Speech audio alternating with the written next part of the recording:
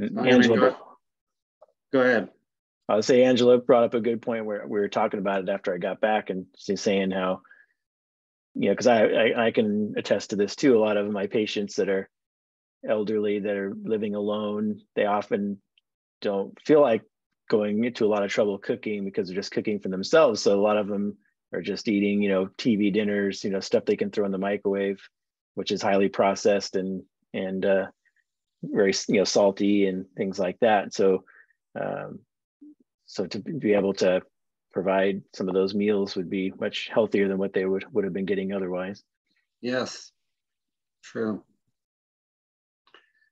So I see one old name or one new name that I have in common, and I don't know if it's a relative or not, or whether that's a first name. You see it, Scott? Unmute. It's my first name. So, Ross. Okay. We're related, but further back. Oh, further back? Okay, well, we're happy to have you. Did you have a doctor who recommended these meetings, or how'd you find out about them? Dr. Kim. Dr. Kim. Is that a doctor at Oregon Medical Group, Scott? No, that's Kim right over somewhere. Kim Clark, my friend. Oh, Dr. Kim Clark. That must be Kim from here.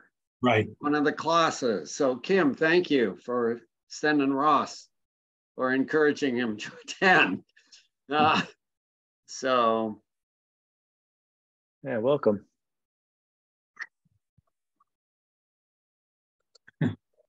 Okay, Kim.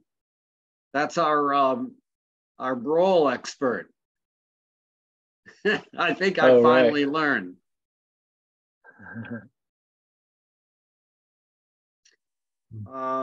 Anybody else new? I think we've seen most of the other names here and people, and so we're pretty good to go. Is that going to be on the test? Yeah, so yeah, the test that's coming up in a few weeks. What's Broll? Broll, the Broll Bowl. Yeah, that'll be on the test. But Kim can help you. It's an open book test, so you'll be able to ask about it. Is it administered by the plant-based police? Yeah. Very cute. I like it. We won't be there that day. Yeah. You might be sick. So maybe Scott could start out the meeting telling you about the kitchen that we visited today, and kind of share with you, for those of you who are living in the Eugene Springfield area, what that's all about, and then we'll carry on with this open forum meeting, answer your questions and stuff. Yeah, so Charlie and I and Debbie and actually Dr. Colgrove's wife, Akinyi, we were there representing Eugene Plant-Based Providers, our sister group with these classes, and we were invited to have a meeting with the Positive Community Kitchen, which is in Eugene, and they've been around since about 2013. So they're a nonprofit. They cook. It's all volunteer organization. They cook meals for sick patients. So people that are mainly it's cancer patients, but anyone that, like, say for example, you were living alone and you had a hip surgery or some other kind of medical event, and you were kind of had a hard time cooking for yourself for a period of time. So for up to 12 weeks, you can get free meals from them. So they deliver meals to you, and we toured their kitchen and met with them today for a couple hours, and they want to work with us because they have nutrition focus, and it's also community wellness focus. So it's right up the alley of lifestyle medicine, what we teach in the classes, and and their meals, they showed us the foods they were cooking for this week, and there was 80 people that were going to be receiving their food this week, and they usually have anywhere between 80 and 100 and up to 140, I think they can accommodate in a week. And it was mostly all plant-based foods. It wasn't vegan, so they do have vegan options. If you were, I think I saw on the board for this week, they had like 4 or 5 that were vegetarian and one that was vegan. But if you look at what they were cooking for the week, it was all plant-based. There was a little bit of there. I can't remember which meat. There was a meat in something. Cheese. Oh, there's goat cheese. That's what it was. Yeah. But so yeah, not overall vegan, but they do provide very, very healthy, mostly plant-based meals, and it's really great. So they're a really, really neat organization. I'll put up the link to their website eventually on our class website, and I'll have Sean probably put up their link on the Eugene Plant-Based Providers. So just because it'd be a good resource for people, and people can volunteer there if they would like, and they do free classes for cooking. There's like mostly for adolescents, high school and pre-teen, they'll do free cooking classes every week. And then I think they said once a month during the summer, they do a cooking class at the farmer's market downtown. And so it's a way you can, like, hey, like say you're trying to, maybe you take the online switch cooking class that's on the website, which is a free online cooking class. So say you're trying to cook more and be more plant-based, you can actually go there, and you could actually volunteer to work in the kitchen, and they'll kind of do on real-time teaching, because they have a chef there that's a volunteer, and you can actually improve your own cooking skills just by volunteering your time helping them. So it's pretty cool. And if you have a need, you can actually receive meals from them. I also was spending a little time on their website today, and I saw you could actually also, I think it was like $60, a little more expensive, but you could receive a week's worth of meals for $60. And what that does is you get the meals, but then somebody else gets the meals. So you're paying for yourself, but you're paying for somebody else at the same time. So even if you didn't have a illness that you had a need, you could, I believe you can pay and get the meals as well. But yeah, it's a great service, and we're looking forward to working with them. What's the name of this organization? Let's see, Dorothea first, and then Marcia. What's the name of this organization? Positive Community Kitchen. There's a website, it's just positivecommunitykitchen.org is the website. Yeah, okay, Marcia. That was my question. Okay, good. They're right over there. They share a building with, if you guys know where Hummingbird is. Hummingbird, it was that same building. They share space with them there. Kind of over by where REI is, and the climbing gym, and some other stuff that's over there. It's like 3rd Street, it's not actually 3rd Street. It's just across the train tracks there. It's the actual address is the Shelton House Drive or whatever it's called, but it's over there, close to Skinner's Butte. Meryl, go ahead. Thank you. Will they make food without oil? Would they make it for our needs, or no? They said that they would make vegan food for those who requested it. Now, we didn't go into the details. So I think if you were pretty active, if you made it clear that you didn't want foods that had oil in them, they probably would try to accommodate that, is what my guess is. I don't know for sure. What do you think, Scott? Yeah, we did talk to him today about sauteing with vegetable broth and stock and all that, because I know they do generally use oil, but they make stuff in big batches because it's for lots of people. So I guess I don't know the answer to that question, if they could keep it oil free. We know they could do it vegan, but whether you could, it wouldn't hurt to ask if they could do something without oil.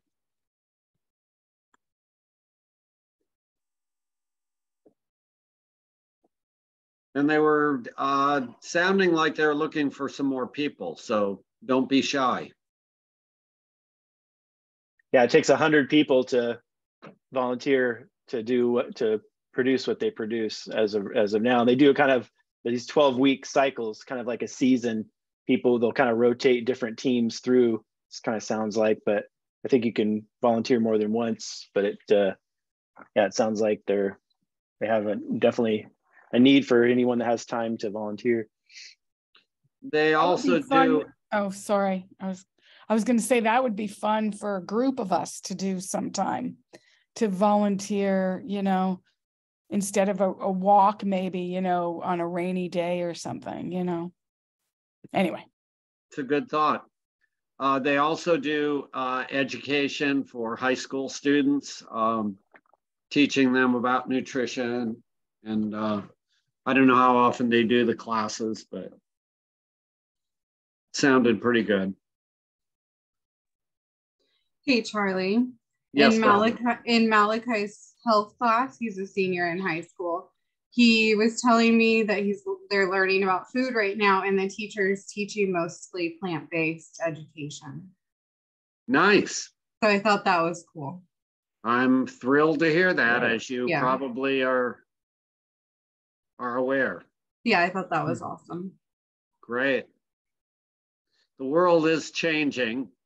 It hasn't changed fast enough for those of us who still keep speaking out, but it is changing, definitely. We see the wheels starting to turn. Anybody have any questions, anything they want to contribute to the group, or any thoughts about what's going on in their life or whatever? That's what these classes are for. They're for you. And Scott and I are here to try to facilitate the discussion a bit. And for the new people, I don't know how many new ones we have tonight. We're starting the whole class series over on January 3rd. So just several weeks from now, we'll be starting all over again. So this tonight and the next 3 weeks will be these open forum formats for questions and whatever you guys want to talk about. And then January 3rd, we'll start all over. I'll do my introduction class, and then the week after, Charlie will do his, and we'll start over again. Charlie here. Hank and I were discovered today, and I told Charlie this already, that starting tomorrow is our 1-year anniversary being on the program. And we cannot get over how much better we feel and all the changes that are happening to us. And weight loss for me is slow, but I don't get a lot of exercise. But everything else is just progressing so well. And we want to thank you so much especially for being patient with us. Well, you've contributed a lot to the classes, encouragement to others, and even participated in the medical school time. So we're grateful for you and happy for your feeling better. Kyra. I'm curious about what are some people's favorite lunches? Anybody can kind of speak to that. Velvet, go ahead. I do leftovers a lot from dinner. I tend to do that. Or I like ramen. So I've been making I've been sauteing vegetables and vegetable broth, and then just make your ramen noodles and vegetable broth too. And then I'll put a huge handful of spinach in there, a couple handfuls, and then just pour the broth and the noodles over it. That's a good one if you're at home. But leftovers is my go-to because I always have leftovers from dinner. Same with me, leftovers for dinner. And yeah. Lentil soup last night, and I'm taking it for lunch tomorrow. Or salads is always a good one. I know, I don't like to say salad because I don't want people to think they always have to eat salad, but salad is always a good one. And remember, if you're going to eat a salad, you may want to incorporate more than just the greens and the veggies. You may want to incorporate a serving of legumes with that, either beans or lentils, or you may want to incorporate some quinoa or rice or some other whole grain along with it, and then have some fruit. So, you know, eating out of the 4 categories, the legumes, beans and lentils, or fruits or vegetables or whole grains. If you kind of pick from each of those categories, you could do that. We do that for breakfast. We eat a breakfast lunch together, a brunch, which is combined all those things and probably as much as we would normally eat for breakfast and lunch together. And then we eat again a dinner. So not everybody has to eat 3 meals. Some people eat 2. Some people eat less than that a day, but if you're trying to lose weight, remember Dr. Greger says eating your food earlier in the day works better for your circadian rhythms, and you burn up more calories the more you load your food during the day as opposed to the evening hours. Another tip for salads is I roast my chickpeas in my air fryer. Just put seasoning on them, and I use a little bit of vegetable broth to make the seasoning stick, and then just throw it in my air fryer, and that's good on salads. Or taco salad is really good because then you can do like quinoa and beans and then tomatoes and onion and stuff. That's great. Like it's like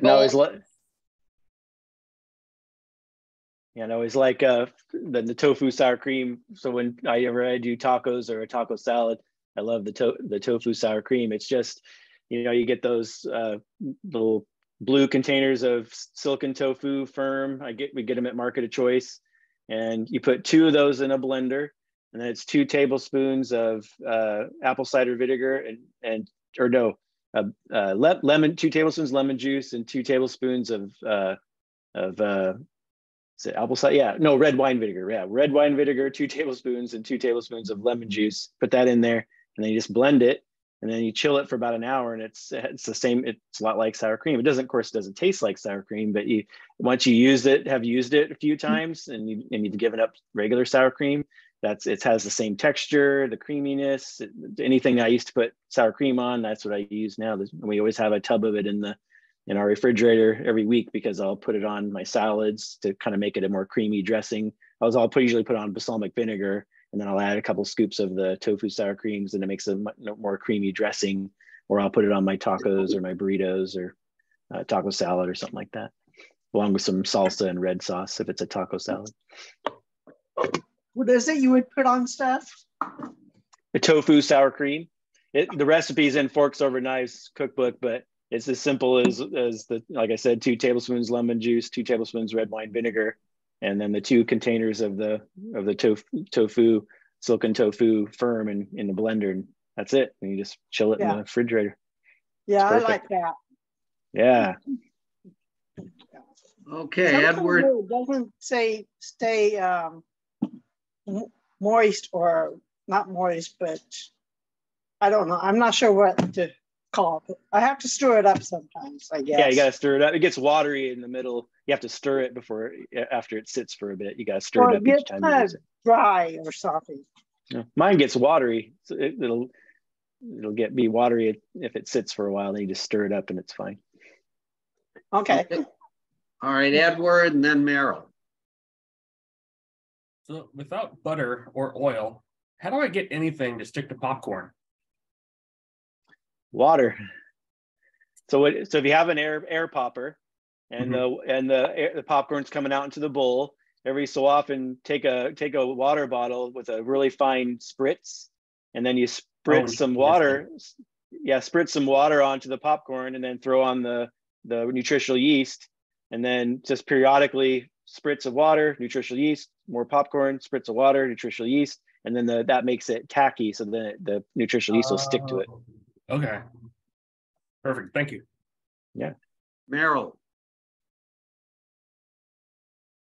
So a couple of things. First off, I make a tofu mayonnaise. So similar to your sour cream, Scott. I don't know the exact recipes. I change it all the time. Usually there's a little bit of mustard in there.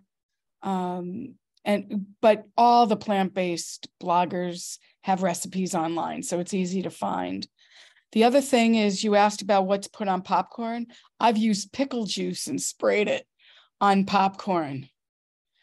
And that gives a lot of flavor. I mean, obviously there's some salt in there too, but because you're spraying, you don't use a lot. And that adds a nice flavor to popcorn. And when I do pickle juice, I often use dill weed. Lemon or lime juice sounds good too. Yeah, that would be good. I think about it. Nice. Great. Okay, Kim.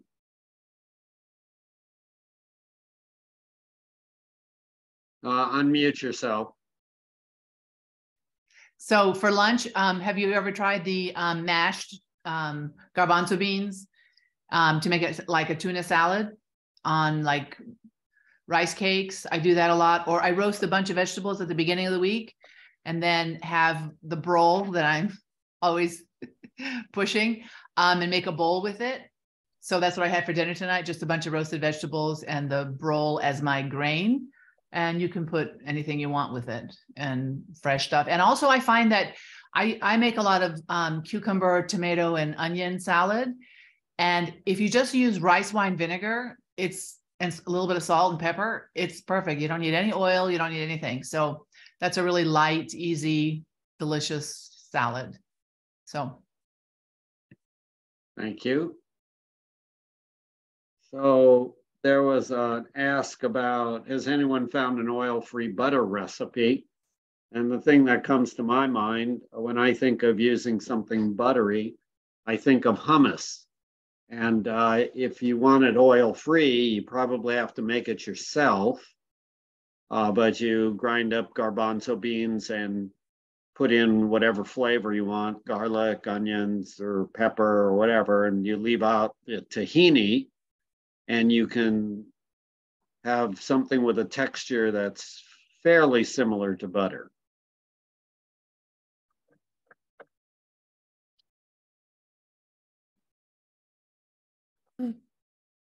Charlie? Yes. I'm new to this, so I'm just learning how to swap out foods for things that are more appropriate. And I have done what you had suggested. I eat more, mostly in the morning and lunch, and then I've lost quite a bit of weight in the last 10 months. But I eat a lot of hummus, and for lunch I'll oftentimes just take a piece of pita bread. I guess I want your comments on this to see if I'm doing this right, but I'll take a piece of pita and put plenty of hummus on it with some cucumber and tomato, and I'm good to go. It really satisfies me, and I do that all the time.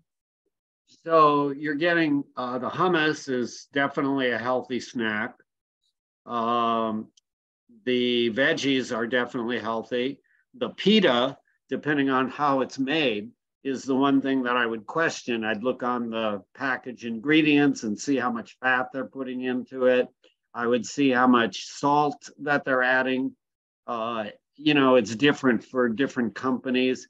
And remember, it's a fairly processed product. So I know you're kind of used to having something with a shell, and that's okay. It sounds like if you're losing weight and you're getting the benefits you want, if you don't have other problems like diabetes or high blood pressure or want to reverse heart disease, then I would say if you're getting along okay, keep doing it and have fun, enjoy your life.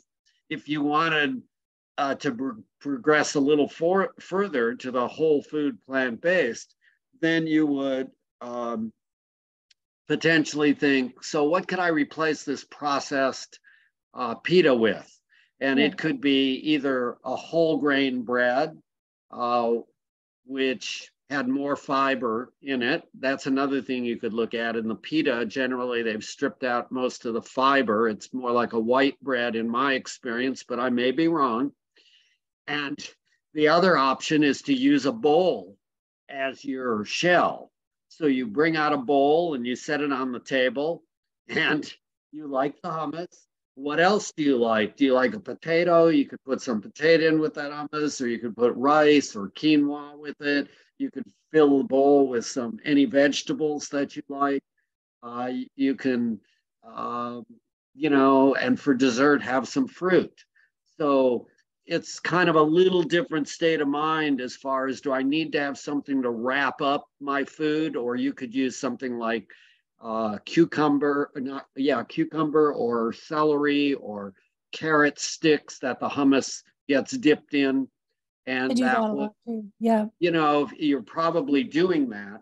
But if you need that extra serving of whole grain, then I would think a whole grain bread that has a 5-to-1 ratio. That means no more than 5 carbohydrates to every gram of carbohydrate. Fiber. Of fiber, I'm sorry. Thank you. I am buying whole grain pita, but I will look at the labels. I'm not looking. Yeah, look at the whole grain pita and see how much fiber is in there, multiply it by 5, and then look at the carbohydrate. And if it's, like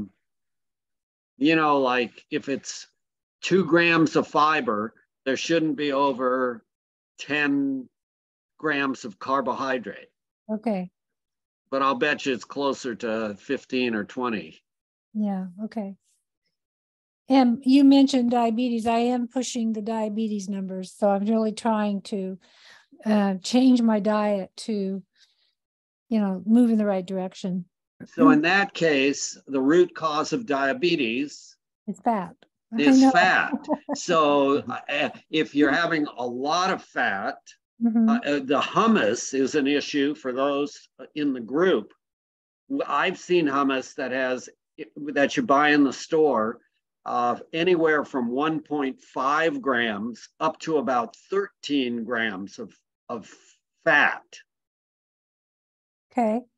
So you want to look on the label if you're going to be buying it from the store and get probably no more than 3 or 3.5 grams of fiber. And if you're still not getting the control on diabetes, I'd go to the 1.5, or make it yourself, where you just grind it up and leave out the tahini, which would be no additional fat. Okay. And that way you would get better control. So again, if you're eating foods as they're grown in nature,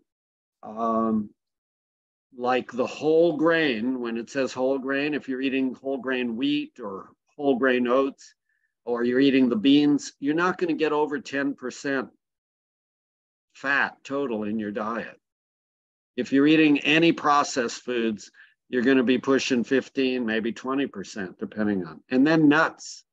A small amount of nuts may be okay, but if you're still having problems with control, then you might do a trial of stopping the 1/4 cup of nuts in your world, and being careful about avocado and even olives that have high quantities of oil. Not that they're unhealthy foods, just if you want to get better control of the diabetes, those are kind of high fat foods. So be careful of those. Okay, thank you. You're welcome. You can go to the diabetic lecture that Scott's put on the website. Oh. And you'll get that information. And Scott, you may have some resource or book that you could show where she could go for the diabetic section, and then the new person can kind of see the website. Sure. Yeah, I'll pull it up. Get this. Okay, while Scott's doing that, there is an oil-free hummus that the stores sell. It's King's Harvest. And I think Christine said she buys that sometimes. Which store sells that? In Medford, it's Sherm's, and I think you guys have a Sherm's up there.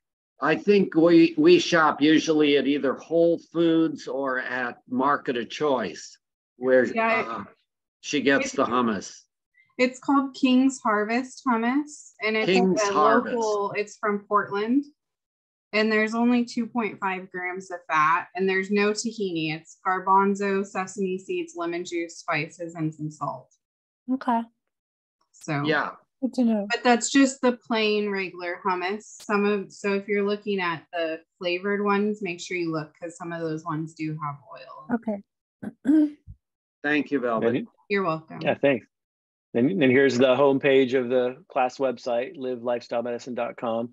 So if you go to class archives, well, if anyone that's new, you can actually scroll down here to the website tutorial and actually watch this recording. I kind of give a full tour of what's all available on the website and where everything's at and how to find it. So you can watch that when you get a chance.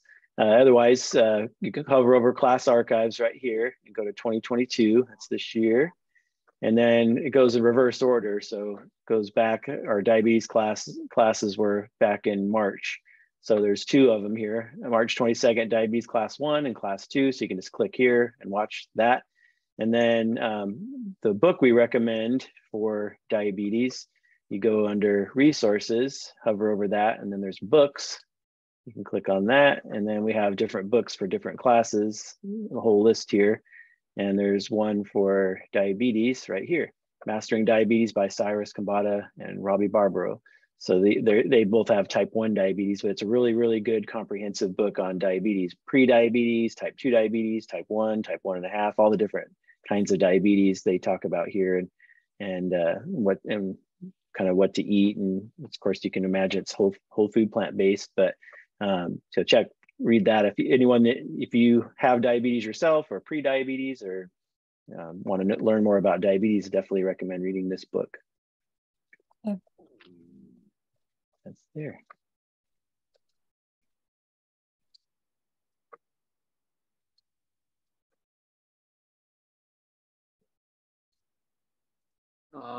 Okay, doing pretty good so far. So we're checking with the group again to see any other questions, any other thoughts, anything burning on your mind that you'd like to talk about? If someone had a question last week, I was trying to remember what it was. They were going to come back this week and ask it. I don't know if they're here or not. Well, you closed last week by making a comment about calcium. Oh yeah. And I jumped on that because I'm supposed to take calcium every day. All right, we can go back to that. Before we do, Kyra has hand up. I know you talked about this before, but I didn't write it down in time. What were the dosages for the B12? Yeah, so it's vitamin B12. So we recommend cyanocobalamin, which is the particular form, just because it has the most studies behind it. Dr. Greger, he's reviewed those on his website. And then, so what you want is, if you are under age 65, you want 2,000 micrograms once a week. And if you are over age 65, you want 1,000 micrograms every day. So 2,000 micrograms once a week if you're under age 65, 1,000 micrograms daily if you're over age 65. That's the part I didn't get. Thank you so much. Sure. Okay, we'll come back to some more questions. We're going to go to the hard drive and find the calcium issues. Hopefully you can see the screen and do a little search here for where the calcium and osteoporosis issues are. If I can remember where they were, I think they were at 14, maybe 15. Not 14, that's autoimmune. Okay, so here's the issues about, are calcium supplements safe and are they effective? So let's play these couple videos and then we'll see if you have more questions.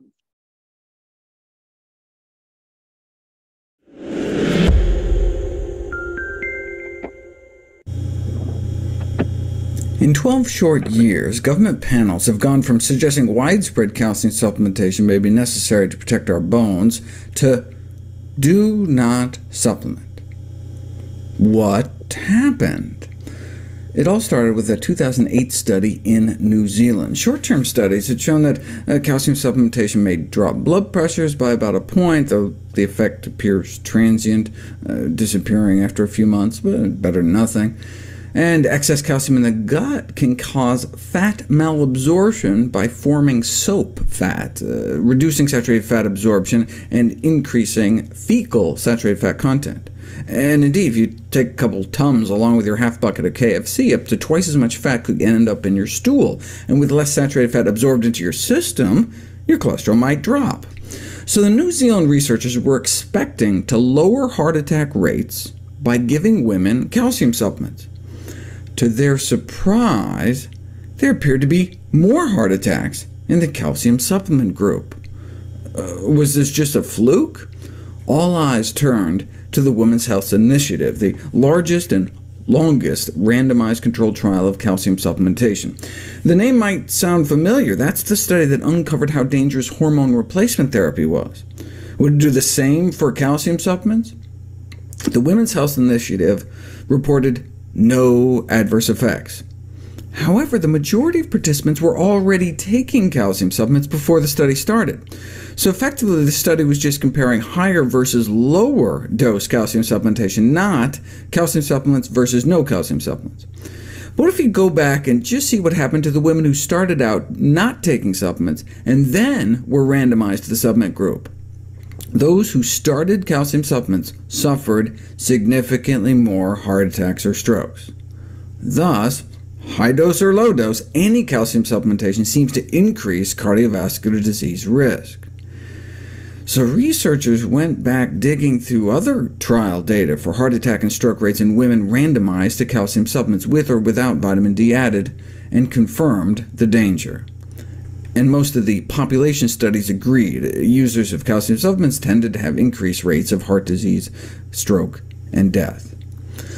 The supplement industry was not happy, accusing the researchers of relying in part on self-reported data, like they just asked people if they had a heart attack or not, rather than verifying it. And indeed, long-term calcium supplementation causes all sorts of gastrointestinal distress, including twice the risk of being hospitalized with acute symptoms that may have been confused with a heart attack. But no, the increased risk was seen consistently across the trials, whether the heart attacks were verified or not. OK, but why do calcium supplements increase heart attack risk, but not calcium you get in your diet?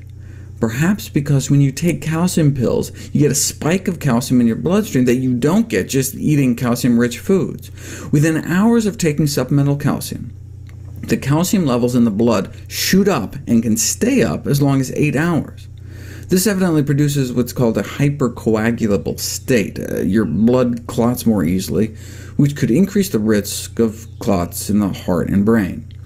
And indeed, higher calcium blood levels are tied to higher heart attack and stroke rates, so the mechanism may be calcium supplements leading to unnaturally large, rapid, and sustained calcium levels in the blood, which can have a variety of potentially problematic effects. Calcium supplements have been widely embraced on the grounds that they are a natural and therefore safe way of preventing osteoporotic fractures. But it's now becoming clear that taking calcium in 1 or 2 daily doses is not natural, and that it does not reproduce the same metabolic effects as calcium in food, the way nature intended. And furthermore, the evidence is also becoming steadily stronger that calcium supplementation may not be safe. That's why most organizations providing advice regarding bone health now recommend that individuals should obtain their calcium requirement from diet in preference to supplements. But if we can't reach it through diet alone, would the benefits to the bones outweigh the risks to the heart? We'll find out next. So that's the first video. The second one is, are calcium supplements effective? And we'll play this, and then we'll see if you have questions about this.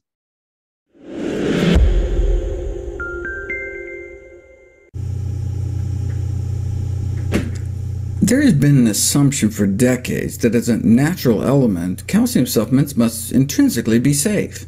But calcium supplementation is neither natural nor risk-free, but the same could be said for every medication on the planet. Yet doctors continue to write billions of prescriptions for drugs every year, because the hope, at least, is that the benefits outweigh the risks.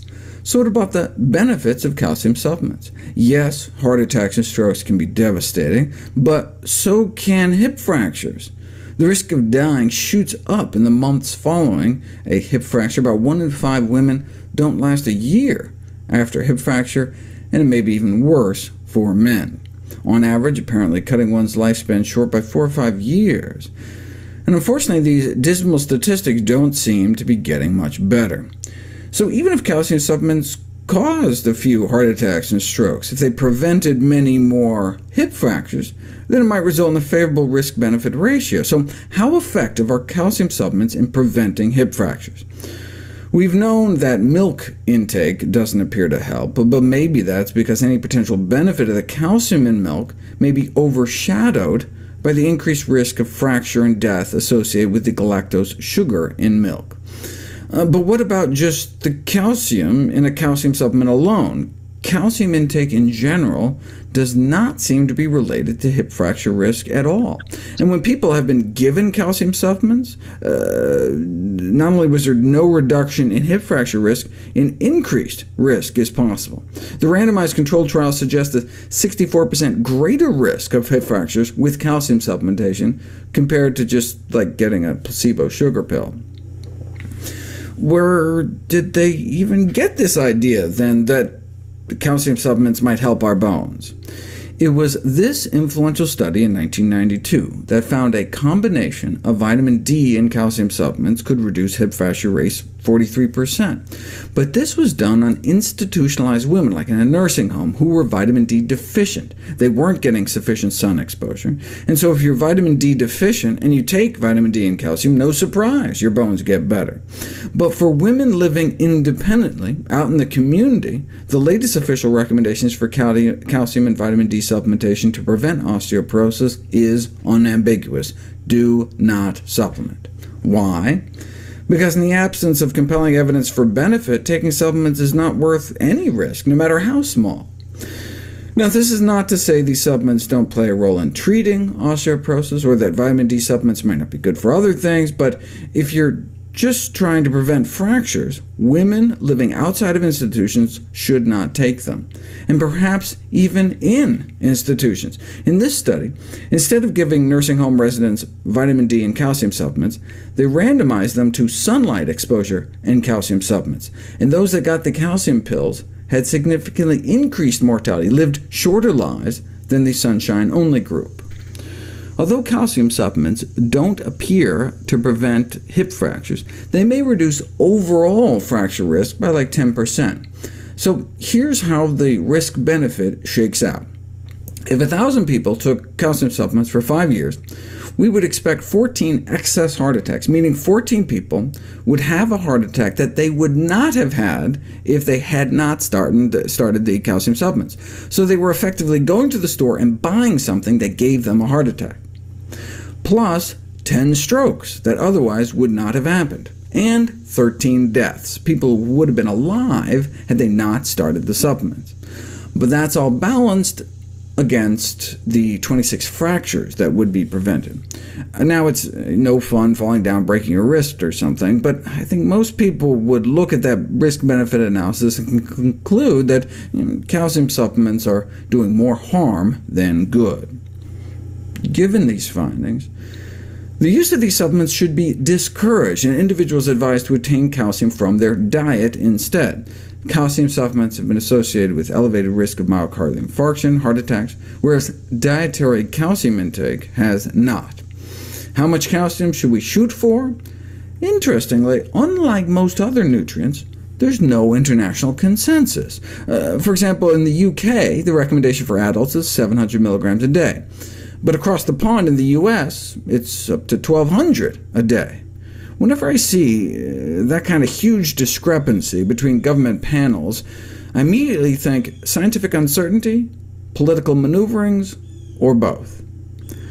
Newer data, based on calcium balance studies, in which researchers make detailed measurements of the calcium going in and out of people, suggests that the calcium requirements for men and women is lower than previously estimated.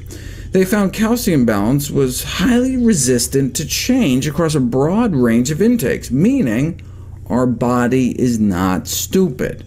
If we eat less calcium, our body absorbs more and excretes less. And if we eat more calcium, we absorb less and excrete more to stay in balance. Therefore, current evidence suggests that dietary calcium intake is not something most people need to worry about. This may explain why in most studies no relationship was found between calcium intake and bone loss anywhere in the skeleton, because the body just kind of takes care of it. Don't push it too far, though. I mean, once you get down to just a few hundred milligrams a day, you may significantly get more bone loss. Though there may not be great evidence to support the U.S. recommendations, the UK may have the right idea, shooting for between 500 and 1,000 milligrams a day from dietary sources, unless you've had gastric bypass surgery or something and need to take supplements. For most people, though, calcium supplements cannot be considered safe or effective for preventing bone fractures. So that's more than a mouthful. And I suspect some of you may have, listened to him very closely. If you're taking calcium, he said for prevention of bone fracture, if you already have a condition called osteoporosis, I think, I don't know what the latest is on that. Scott, you might know, going to the conferences that you went to, as to whether calcium is being used. But what gets lost in the discussion of someone who has osteoporosis and how to best treat them, what gets lost is the exercise and the resistance and the vitamin D and the other issues, and the focus is placed on calcium, which is not generally even going to fix osteoporosis. So I'm not sure. What's your take on the overall, someone who is diagnosed definitely with osteoporosis, has bone loss, and has had a prior fracture? What's your thoughts? Yeah, well, as far as in the general medicine, they're still always talking about supplementation, but I don't think the regular providers know about this increased risk with heart attacks and strokes. So there's lack of education there. But even in the conferences I go to, when dietitians present all the details of different nutrients that are needed and can you meet all your needs on different various diets, including whole food plant-based diet, the consensus is it's very easy to get enough calcium. Even the higher inflated recommendations from the US, you can still even meet that with a whole food plant-based diet, by eating the foods higher in calcium, which are your leafy greens and beans and things like that. But I would just say what you learned in those videos is the reason our recommendations are so inflated is because of the dairy industry, the influence that they've had. So I would just stick with that 500 to 700. And kind of the embarrassing thing is when some of those studies came out that Dr. Greger just showed there was kind of an uproar within the dairy industry. They're like, oh, because that was one of the things that they rested their laurels on was it's a good source of calcium. It's like, but so they actually had experts research the medical literature to find cases of calcium deficiency so that they could kind of point to that, so they could kind of justify having more dairy in your diet. And the embarrassing part was they could not find any cases of calcium deficiency in the world literature. So it's like, never mind. so it's going to be one of those nutritional myths, just like, there's no protein deficiency, there's no calcium deficiency either. So just like Dr. Greger showed there, it's not a nutrient we need to worry about. Just get your calcium from food. Yeah, the vitamin D is the bigger issue because of the lack of sunshine. And then, like Charlie said, get your resistance exercise and weight-bearing exercise, and then don't smoke, and eat a whole food plant-based diet. And that's going to be the best thing you could do for your bone health, whether you're trying to prevent osteoporosis or trying to actually treat it. Thank you, Scott. How about Donna? Yeah. Well, I have a couple comments. I'm putting two and two together here. I noticed on Dr. Greger's app on the 24-hour, I can't remember what it's called, but I downloaded the app. Yes, Daily Dozen. Daily Dozen. And I clicked on some of the little informational icons, the little eyes. Yep. And he's very, and I haven't gone into a lot of depth yet, but he comments on oxalate because of the kidney, you know, if you have kidney stones. And that's why I'm on calcium, is because I had 2 bouts of kidney stones. And now after listening to this, it dawns on me that the vegetables I cannot eat, or I'm not supposed to eat because they're very high in oxalate, are probably the ones that are high in calcium. Does that make sense? Yeah, so I hear what you're saying about the oxalate, but you can get plenty of calcium from other greens than the greens that are high in oxalates. Okay. Like spinach is high in oxalate. Yeah.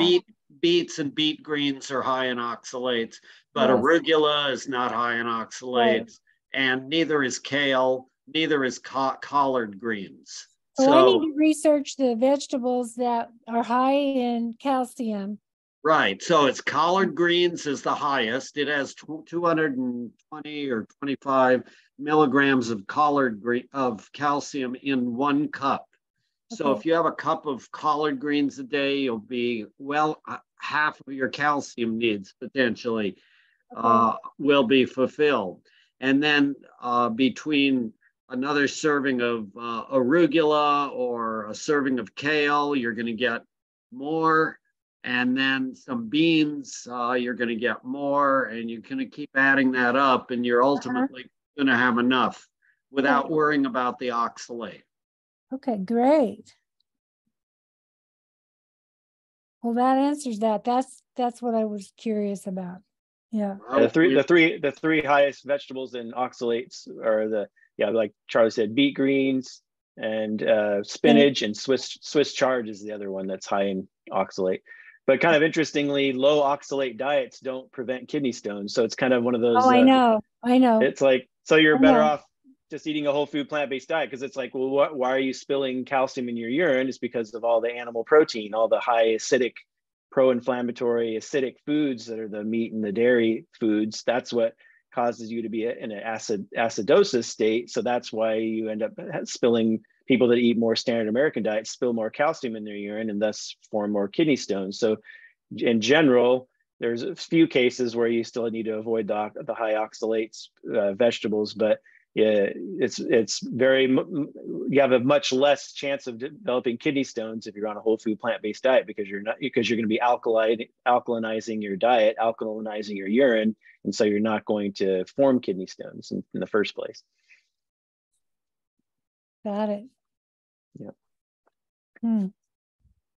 All right. What other questions do we have? It's been fun so far. I have a question. Okay, Velvet, fire away. I feel like I should know this, but I was doing a little experiment the other day. So I like quick and easy because I'm busy, have lots going on. So I eat just rolled oats, like the minute oats. And I know that isn't the greatest, but it's better than cereal. Anyways. So yes, it is. There's nothing wrong with rolled oats, eating them raw or cooked. Nothing, no problem at all with that. So I bought some steel cut oats that are like 7-minute ones that you can cook on the stove. But I looked at the labels, and they're really pretty much identical. Yeah, so there might be a little more fiber in the steel cut oats.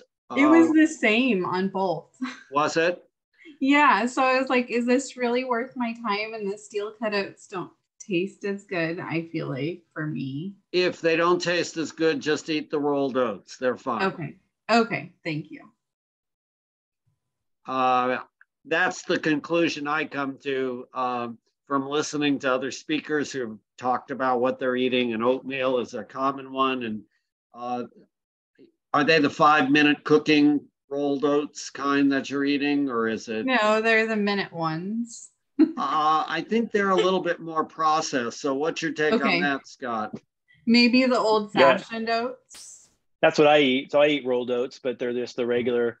I get them out at a local mill here. They're rolled at a local mill here in Eugene area. But you could just do the old-fashioned Quaker oats, but they're not. Yeah, they're not the minute instant or the minute ones. They're just rolled oats. But when I make my oatmeal in the morning, it's 4 minutes in the microwave, and they're still chewy. But I have my oats in there, and my cinnamon, and my flax meal, and my raisins, and my blueberries, and all that. And then in 4 minutes it's creamy, and I put some oat milk in there too. Okay. And then it's really creamy and good. And but the rolled oats, they're pretty thick cut, so they're still pretty chewy. So they're not, it's not like cream of wheat or anything. It's more, but they're not like steel cut, where those would still be pretty raw after just 4 minutes in the microwave. But the rolled oats, and that's okay. Those would be fine. That's what I eat. I'll try that. Thank you. Yeah, Christine doesn't like the steel cut oats, but she does like groats, which are the whole oat that didn't get cut with the steel blade. But takes a lot longer to cook unless you put it in the Instapot. Okay, thank you for sharing that. Kaeri, and then Ken. Hi, so the mill where you get your oats, could we get the name of that mill? I think I know which one. Oh yeah, it's the Camas Mill out off Meadowview Road out there. Yeah. Okay. Great. They're kind of spendy. I think it's like $13 for a big. I get 2 big bags at a time. They're like They're like this big, huge bags, and I go through 2 of those probably every couple months. Okay. But I just like it because I like to support local business, and it's not I can get for cooking. We just get the Quaker oats at Costco for recipes, but for when I make my oatmeal, I like to go out to the Camas Country Mill out there. Okay. And the other question I had is, can you talk a little bit about, I'm going to forget the word, the other place where you can get stones, gallstones? Oh, yeah. What about them? Just, you want to know more about just them? An overall, like, can you get rid of them? What do they react to, et cetera, et cetera? Yeah. Well, there are, so they're made of cholesterol, in most Americans, especially because they're just basically crystallized cholesterol. So the gallbladder stores bile. So your liver makes bile, and then the gallbladder stores the bile. And the function of the bile is to, when you eat fat goes into from the stomach to the first part of the small intestine. Your gallbladder contracts and squirts out bile into the small intestine to digest the fat. And but when we eat the high fat American diet and high cholesterol American diet, a lot of times the crystals start to form, and it gets so concentrated with cholesterol that they form stones. So once you have stones, if you look at most of the studies, they don't ever go away, they stay there. But if you switch to a whole food plant-based diet, you're not eating a high fat diet anymore. And so there is a chance that if you go on a really low fat whole food plant-based diet the way we teach, and then you suddenly kind of fall off the wagon and eat cheese pizza or something, you could actually have increased risk of having your gallbladder get sick, because now it's all, it's knowing that it's full of stones and it's got sludge in it, and now it's trying to contract to squirt bile into your intestine for that high fat cheese pizza you decided to eat. And then you have a higher chance of having your gallbladder get sick and have your gallbladder out, which is why when people tend to lose weight rapidly, they become higher risk of developing their gallbladder to get sick and have to be taken out. But if you stick with a whole food plant-based diet and don't fall off the wagon, your gallbladder will likely be fine, even if it's full of gallstones. There are some published case reports of gallstones dissolving away with the diet change. It's pretty isolated. Now there's not a lot of good studies or a lot of widespread. There is, like I think it's ursodiol, Charlie might know this, but certain medications that have some studies that show you can dissolve the gallstones. But what I try to tell patients that have worries about gallbladder, if you still have a gallbladder and you have stones in your gallbladder, is just knowing if you're losing weight and you're on a whole food plant-based diet and then you kind of fall off the wagon, that's where I tell my patients to be wary of that if that's one of the risks of kind of rapid weight loss and falling off the wagon, your gallbladder could take a hit. But so it's another motivator to kind of stay on track. But so I don't know if that answered if there was a more specific question, or did I answer your question? I really appreciate the answer. That does help. When I've had a gallbladder attack, what gets me out of pain is taking diluted apple cider vinegar. Have you heard of that? No, not specifically for an actual gallbladder attack, but I could see that. Or what about you, Charlie? Yeah, so in my experience, there are a number of people who are diagnosed with gallstones who choose not to have them out surgically and get by just fine by eating a diet that's relatively low fat. So eating the whole food plant-based diet will likely cut down on the number of attacks you have in the future. Hopefully it eliminates them completely. If the vinegar seems to help you, that's great. I haven't actually seen any controlled studies that show that that's effective, but if it works for you, that's what you do. But why is it that you're having those attacks intermittently? It probably is associated with some high fat food that you ate, like a piece of pizza, or you're out with friends or family that they made something that you're not making yourself, which has a higher quantity of fat, and then you wind up having an attack. So you must be very careful about the foods that you put in your mouth. If you're going to be eating out or eating at other places, you're putting yourself kind of at risk of having future attacks. So I guess that's all I have to say. If the attacks get too frequent and you get to the point that I've had enough, I don't want to go through this, then you go to the surgeon, you have it out laparoscopically, and you get by just fine. But again, you're told don't eat meals that are high in fat after the gallbladder surgery. So why not do that before you need it and see if your symptoms completely clear? Yeah, Lisa Chick was just commenting about she saw a lot of patients with gallstone attacks. We call it cholecystitis, but yeah, it's definitely a very common. I've had many patients that come in with that, and it's pretty easy to diagnose actually. So, but yeah, so like Charlie said, sometimes it's best just to get it out if it's being too much of a problem. Okay, thank you. You're welcome. Kim.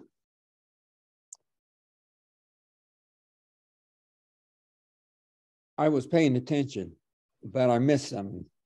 So, Scott, if the bile's been sprayed out into the beginning of your small intestine to dissolve fat, how does the fat get into the gallbladder to cause the stones? Well, it's the cholesterol gets in there because the blood supply. There's so much cholesterol in the blood that it gets into the gallbladder and forms stones, crystallizes. So anything in concentration, just like gout, think about gout is crystallized uric acid.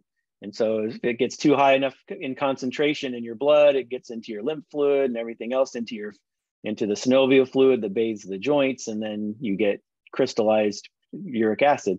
The same with cholesterol. It kind of, if it's in your bloodstream, because if it's high in your diet, it's going to be everywhere in your body, and so it can form crystals in your gallbladder. And most Americans' gallstones are made of cholesterol. Well, I got off on a side note because we changed off of breakfast cereal, but back to breakfast cereal for a minute. So I steam my groats in rice cooker, and I only have to do it for 30 minutes. I put a little extra water in it, and my rice cooker requires a little extra water. So it works out great. And I eat a lot of collards as well. So I put them in the basket over the oat groats. And then I get oat groats and collards for breakfast. I don't eat oats every day. I eat more beans and collards, or beans and spinach, than any oatmeal. I wanted to ask you about instant oatmeal. So I read at least one place that they do something, they add something to the oats to make them soft and ready to eat by just adding water, hot water. That's bad for you. And do you know anything about that? Like, I won't eat instant oatmeal anymore because I was convinced by things I read that it's bad, but I forgot why. Yeah, I'm not sure what they do in the process to make it cook faster. My understanding is just they process it more, strip out more of the fiber, because the fiber is what keeps it from cooking faster. It slows down the cooking process because it's hard.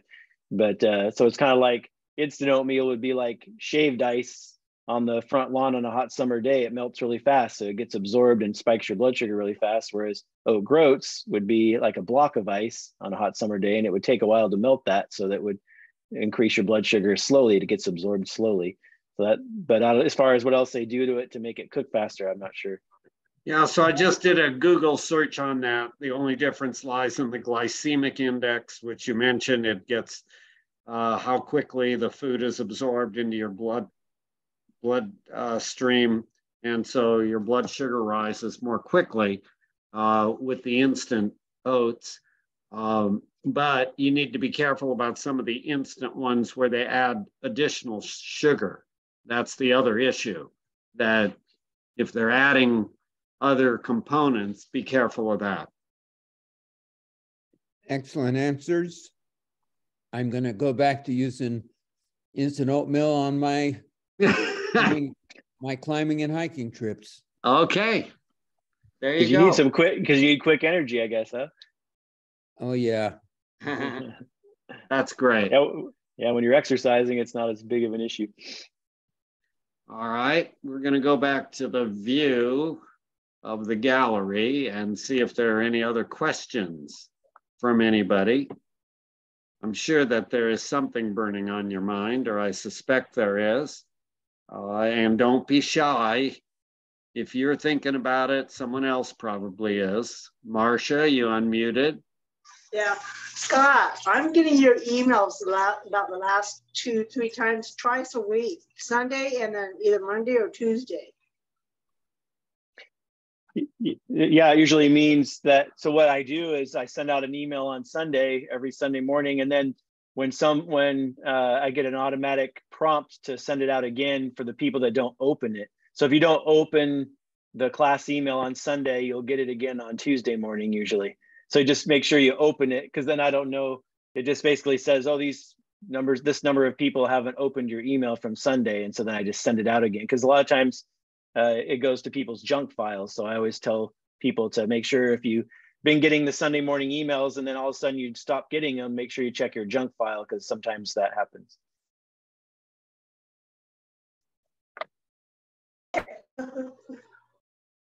We're just encouraging you to do your homework. Look at the email and read through it. Yeah. As long as you open it on Sunday, you won't get it again on Tuesday.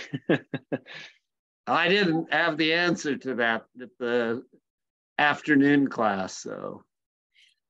Oh, they asked you that earlier? Yeah, yeah. Marcia asked that earlier. Yeah. I said, ask Scott tonight.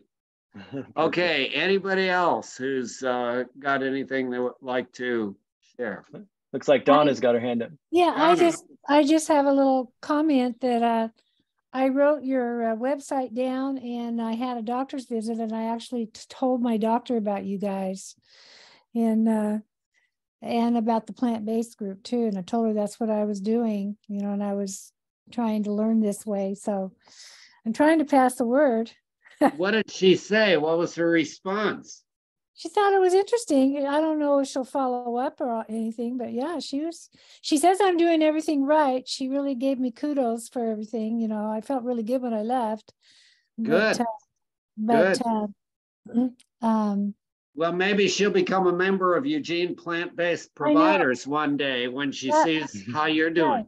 That was my thought, was that I realized, as good of the doctor as she is, she may not have this nutrition education. So, and since I'm focusing entirely now on my nutrition and my health, I felt like I needed to bring her into the loop. Well, I'll let you in on a secret. I knew nothing about this 11 years ago. I was 63 or 4 years of age, 63, I think. And it's been a learning curve for me to kind of get up to speed. Scott has kind of pushed me along and, you know, shared articles, and I try to keep up with him as best as I can. He's become quite the guru. And then, of course, the medical student who's here, Lisa Chick, she's pushed me along with questions about what do I do here or there. And so I need to learn about that. So, don't sell yourself short, Charlie. You're teaching these classes long before I ever did. Well, yeah, but you've contributed a lot, and it's been very inspiring to see the effort that you've made in this. And Donna, your doctor may one day discover what we discovered and jump on board and be teaching the classes herself. We don't know. Yeah, Lisa, we see you. I'm just here. Hi. Hi, good to see you. You've been more than just here. You know, you created Facebook, and there's over 300 people on the Facebook site now.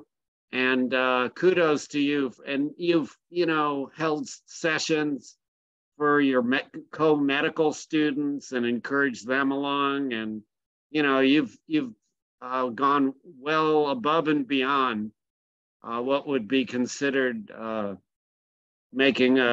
trying to promote healthier lifestyle. So good for you. We're really inspired and proud of you.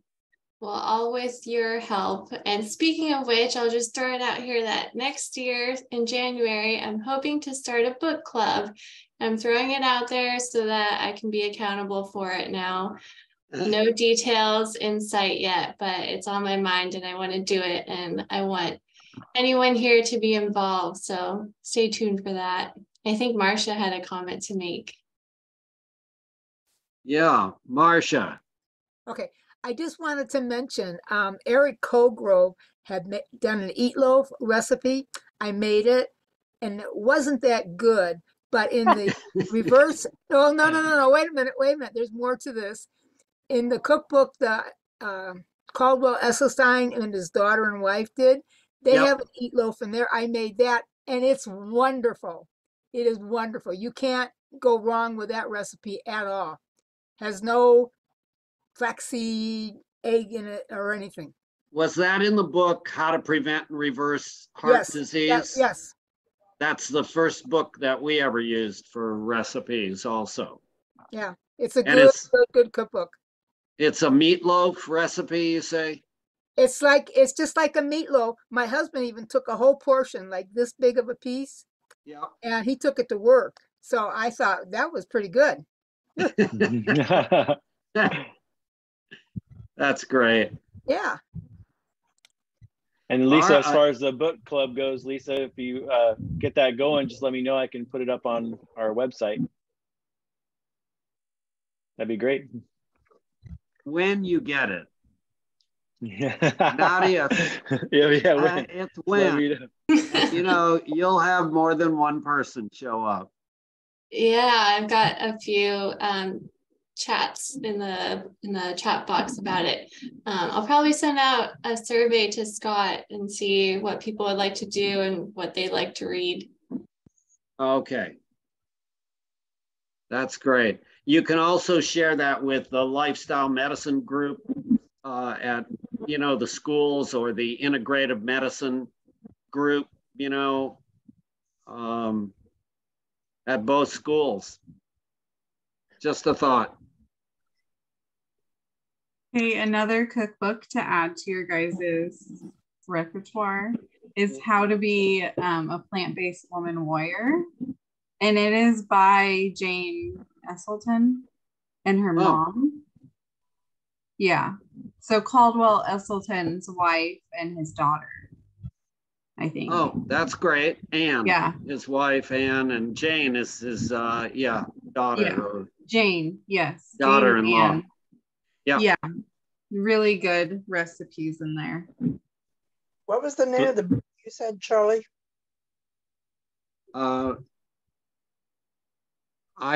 name was How to Be a Plant-Based Woman Warrior. No, Woman Warrior. Okay. They also have a YouTube channel and they do videos together. They're pretty cute. They're very cute. I agree. Okay, Kim.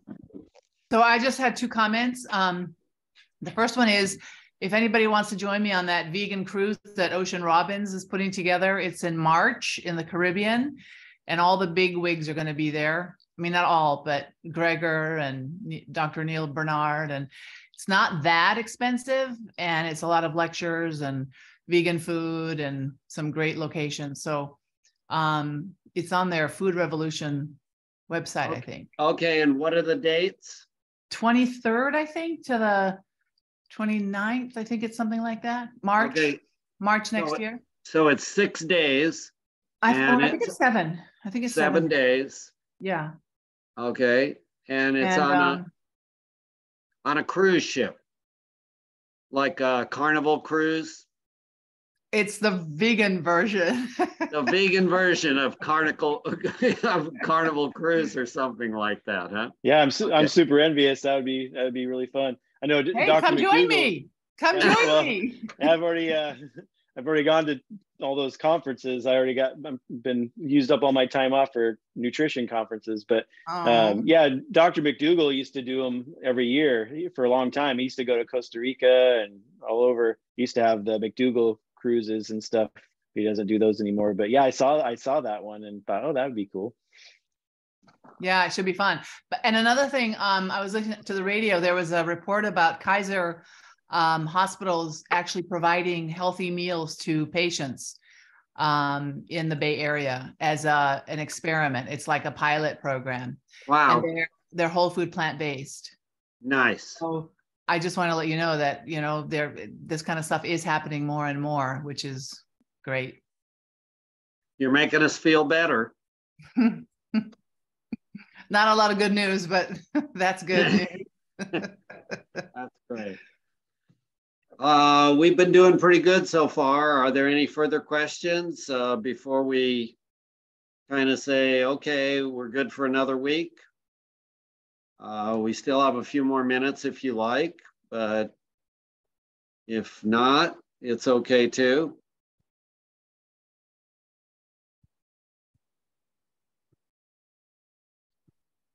People were asking about the name of that cookbook that Velvet was mentioning there. I think I put it in there correctly in the chat. It's How to Be a Plant-Based Woman Warrior by Jane and Ann Esselstyn. Very good. Okay.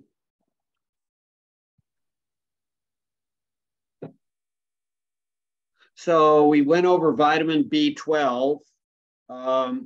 For those of you who are living in Oregon, we didn't go over vitamin D3. And so if you're getting enough sun, which most of us don't get enough sun, we wear clothes, we probably should be taking 2,000 international units a day, according to Gregor. Sometimes I take up to 4,000 a day when I'm really going a week without any sun exposure. But I've monitored my vitamin D levels, that sort of thing. So I know that it's okay. I think it's a safe amount to take. the best thing for those of you who are in other areas, if you can get some sun like California, you might not need to take a supplement, but consider taking it. Because in Oregon, because I know when I was doing studies and about 1 out of every 3 or 4 people is low, or 3 out of every 4, basically. A lot of people are low. Yes, Marcia. I know I live in Montana, and they say, the doctors here say the intensity of the sun and the lack of sun, because we live in a valley, so we don't even get much sunlight during the day, is better to take a D3. It's good. Okay. Now, thank you for that. Now, the other issue is Dr. Greger had a video on vitamin K, K2. There has been some controversy about whether you should be taking vitamin K or not. Is anybody in our group taking vitamin K separately or think that they need to? Because if you do, then you probably should be looking at this video. So can I see, is it K area? Are you taking it? I am, and I've taken it for a while. And the reason I take it is that when I don't take it, I easily bruise. All right. I don't think the bruising issue was discussed. So I don't know what to say about that, other than if it works for you, it works for you. Is anybody else taking vitamin K? No one else? I think it's a good enough video that I think we should share it with the group. Because you're going to see, you know, there's a lot of people who are out trying to sell you stuff.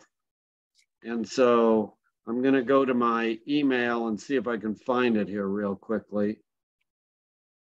Yeah, it just came out this week. I saw that. It was pretty good. I learned a little bit from it, or a lot. And here is the purported benefits. Should we be taking it? I think that's the one on Monday. Yeah. Video of the day. It's not too long.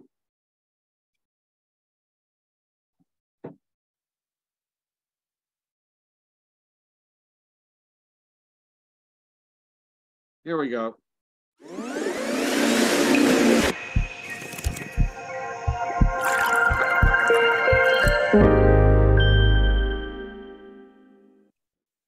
Vitamin K. Wait, I know about vitamins A, B, C, D, and E. What happened to vitamins F, G, H, I, and J? It's not alphabetical. Vitamin K stands for coagulation, or at least it does in German. That's the fundamental role vitamin K plays, helping the blood to clot. But over the last few decades, there's evidence that it has other roles in the health of our bones, heart, and brain. Kind of reminds me of vitamin D. I mean, we know vitamin D is important for bone health, but then there's been all sorts of other controversial functions ascribed to it, some of which have been proven and some disproven. What about vitamin K? For bone health, for example, is the link between vitamin K and osteoporosis myth or reality? It turns out the findings on vitamin K in bone are conflicting and unclear. It doesn't help that some of the major trials were found to be problematic, to say the least, as in likely fraudulent, containing impossible data, with investigators admitting to complete fabrication. And so if you do a systematic review eliminating any fraud, we find there's no evidence that vitamin K supplementation affects bone mineral density or vertebral fractures. What about the heart? Vitamin K supplementation for the prevention of cardiovascular disease. There's a vitamin K-activated protein in your blood that binds up excess calcium and helps prevent calcium from being deposited into the walls of your arteries and stiffening them. So if you give people extra vitamin K, will that protect people's arteries from calcification? I mean, it sounds good in theory, but no. Vitamin K does not appear to consistently prevent progression of calcification, atherosclerosis, or arterial stiffness. For example, artery calcification is particularly common in patients with chronic kidney disease, which can lead to increased artery stiffness, which is an important risk factor for heart attacks and strokes. An earlier trial didn't find any benefit on coronary artery calcification between the vitamin K and placebo groups, but they were using kind of a small dose. So these trials use a whopping dose daily for a year, and nada. Vitamin K supplementation did not improve vascular stiffness or other measures of artery health. And in fact, one study on the effect of vitamin K supplementation on artery calcification in patients with diabetes found that calcification tended to increase after supplementation with a type of vitamin K found in a slimy fermented soy food called natto. Now, those with higher levels of vitamin K circulating in their bloodstreams do tend to have lower levels of inflammation, but no wonder. Where is vitamin K found? The predominant dietary form of vitamin K in the human diet comes from dark green leafy vegetables and cruciferous vegetables. So how did people get high levels in their blood? Eating broccoli. Those with higher levels of vitamin K in their blood were eating more vegetables, less meat. No wonder they had lower levels of inflammation. The recommended adequate daily intake for vitamin K is set at 70 micrograms a day in Europe and between 90 and 120 a day here in the United States. Just 2 leaves of kale has over 70, and a quarter cup of cooked kale will get anyone all the K they need for the day. Now, there is vitamin K found in meat, dairy, and eggs, averaging about 5 to 10 micrograms per serving. In other words, they are even beaten out by iceberg lettuce, which is mostly water, but still contains like 2 to 3 times more vitamin K.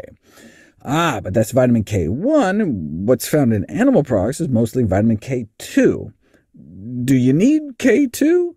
Apparently not. Once you get enough plant-based K1, there's no established requirement for K2, because it hasn't been proven that K2 has effects that are different from K1. They both act the same way in the body, thus there's not even enough data to take K2 into account at all. So when the recommended adequate daily intakes are set, they're only talking about getting enough K1 from plants, mostly green vegetables. In fact, most of the bone trials that flopped used the K2 found in animal products, and most of the failed heart studies used K2 as well. Okay, even though there's presently a lack of randomized trial evidence to support a beneficial role for vitamin K in preventing the worsening of cardiovascular disease or bone health, what if that were to change? What if all of a sudden K2 was shown to have unique benefits? Well, guess what? The bacteria in your gut make K2. That's why fermented foods have K2. Bacteria make it. And the bacteria in your gut not only make it, but it gets absorbed from your colon up into your system, contributing a significant amount of the human vitamin K requirement, just in case you miss a couple days of greens. Vitamin K1 is made by plants and is the primary dietary form. Then there are a dozen or so types of vitamin K2, which are synthesized by bacteria, including several types in the human gut. The exception, though, is a type of K2 called menaquinone 4, MK4, which is endogenously synthesized in mammals and therefore is found in animal products. Now, I don't know if any of you noticed, but we're mammals too. It has consistently been shown that vitamin K1 from greens is endogenously converted inside your body to the vitamin K2 in animal products. You're made out of meat too, though it took until 2010 before we discovered the human biosynthetic enzyme that does it. So no reason at all to take any sort of vitamin K supplement. Eat your greens. In fact, when K2 supplements were looked at, researchers found significant problems in terms of contaminants and mislabeling. Eat your greens. Now, K2 appears in higher concentrations in certain tissues, including the brain. Again, we make K2 from the K1 we eat in greens, but maybe extra K2 might help? Well, if we measure vitamin K levels in the blood and brains of centenarians, so those that live over 100, concentrations of circulating K1 from vegetables, but not cerebral K2, not the K2 in the brain, was positively correlated with a wide range of cognitive measures. Why? Likely because they were eating green vegetables, and green vegetables don't just have vitamin K. Green leafy vegetables are the most concentrated source of lutein, the eye health nutrient that's taken up into the brain and is associated with cognitive performance across the lifespan. And so in these centenarians, circulating K1 and lutein concentrations were highly correlated, so it's hard to tease out exactly what in greens was so beneficial. It's like when you see data showing lower circulating K1 levels in the bloodstream are associated with an increased risk of all-cause mortality, meaning lower K1 levels were correlated with a shorter lifespan. Well, duh! K1 is found in greens, and of all the dietary components correlated with all-cause mortality, the best evidence appears to support the intake of green leafy vegetables and salads to reduce all-cause mortality. In other words, eat your greens.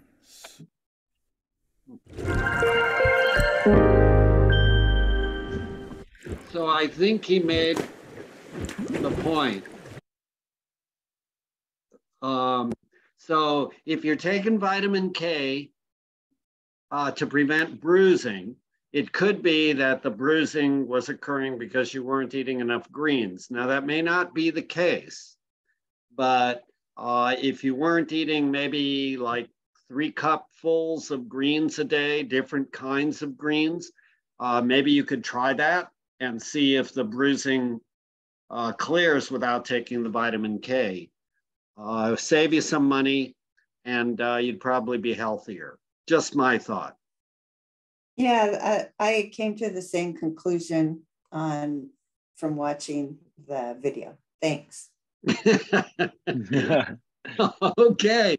Well, glad that you could come. We're glad we played it, and see how it works. And if it doesn't, let us know so that we can put it in our memory banks.